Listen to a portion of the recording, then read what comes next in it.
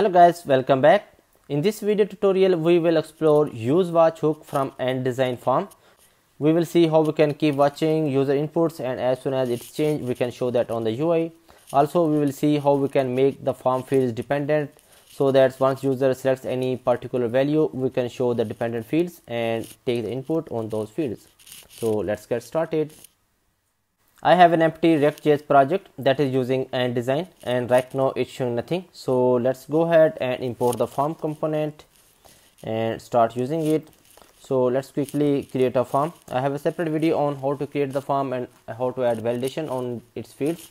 I will add its link in the I button as well as in the description below, so that you can take a look.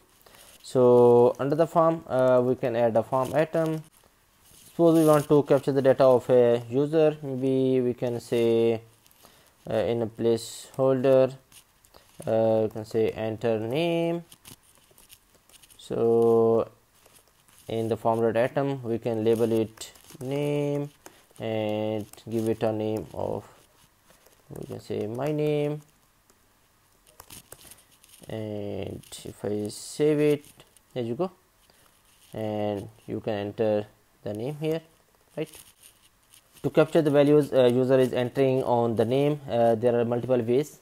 So one way is you can use the onChange prop, and it will be giving us the input user has entered here, and we can save that into our own state, and we can then use that state to show that anywhere on the UI.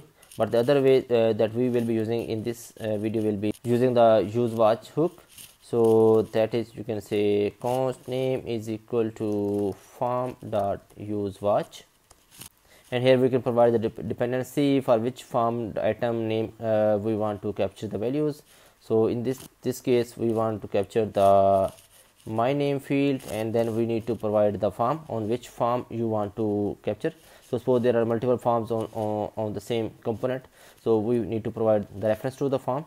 So let's first create the reference of the form. So that will be const form is equal to, again, a hook from the form, so that is useForm, and here we can use the form is equal to form, right? And here we can provide the reference of our form, right? So let's console this one and name, save it, and if I go to the inspect and go to the console, and if I enter anything here, so as soon as I'm entering, so it is consoling here, right? So maybe we can create a h1 tag here, and we can say welcome back, and then we can put the name, right? If I save it, here you go, it says welcome back, and if I enter the name, it is showing there, right?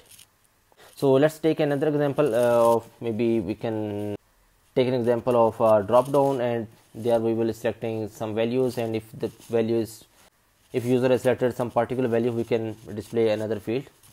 So we can say our dependent fields, right?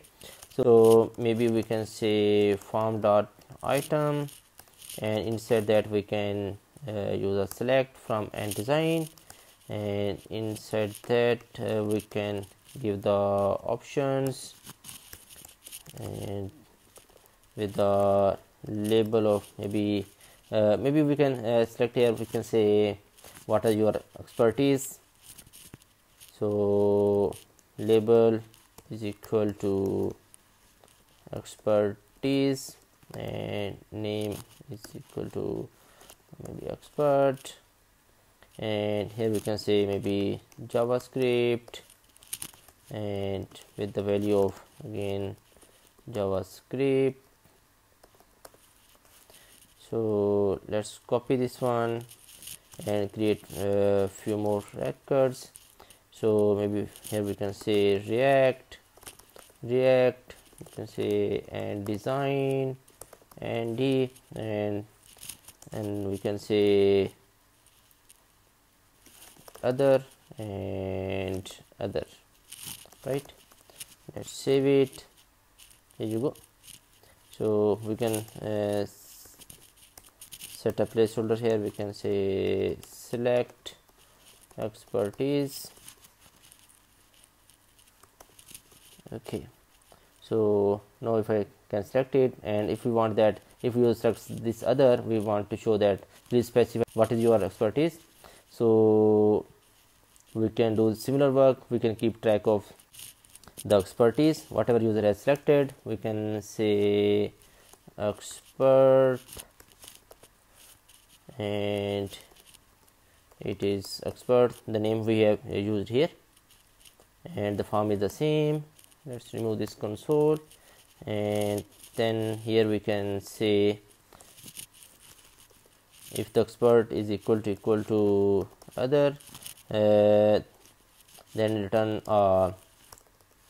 form dot item. We can say form dot item, and inside that we can say item, and with the input with the placeholder, you can say please specify, and here if it is not equal to the other, then we won't be showing anything, returning null, right?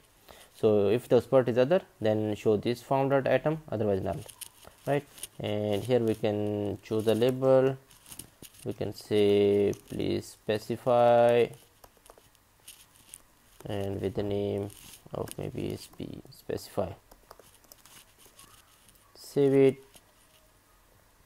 and now if I change it to other, it will say please specify, and I can write anything here. Maybe you can say I'm expert in Swift, right?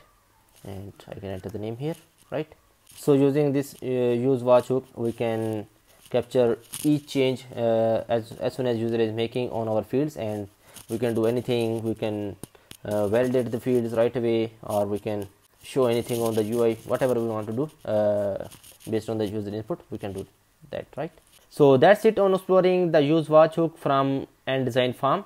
But still, if you have any questions, please let me know in the comments below. And if you have learned something in this video, please hit like, subscribe to my channel. See you in the next video. Thank you.